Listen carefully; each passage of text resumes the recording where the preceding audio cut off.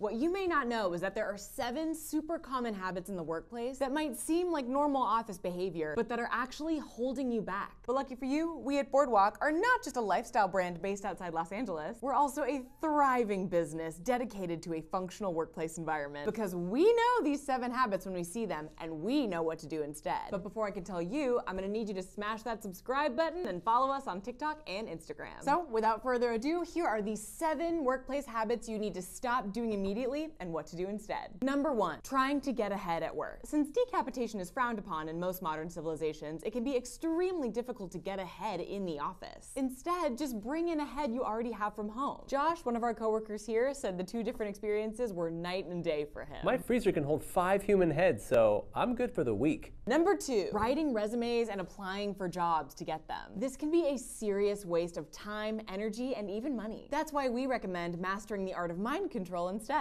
Number 3, signing contracts digitally. As technology continues to evolve, your information can become increasingly vulnerable. With sensitive documents, don't just roll the dice and put them online to be signed. Instead, use the much less risky method of having your clients, employees, and other counterparts sign their contracts in blood. Number 4, going to HR for conflicts with coworkers. Workplace drama is annoying enough, and bringing HR into it can just feed the fire. Instead, face the conflict head on. Ascertain a strand of your coworker's hair, become proficient in voodoo, and manipulate your coworker at your will without them even knowing. This saves everybody time, headache, and paperwork. Number 5, stop driving to work in a car or taking public transportation. Instead, save money on gas and cut your carbon emissions in half by flying a magic broom to work. Number 6, stop publicly solving minor problems that you created in the first place to get praise. Instead, save the entire office from a life-threatening poltergeist that you summoned. It is absolutely crucial to think outside the box. Number 7, stop worrying about not having your hair or makeup done when you're running late for an important meeting. In fact, stop doing your hair and makeup for meetings altogether. If you're leading a meeting and you want to be taken seriously, turn yourself into a werewolf instead, and no one will resist your leadership. That's it for today, folks. Thanks for watching, and be sure to leave a comment telling us which of these habits you tried this week and how it improved your work performance. Until next time.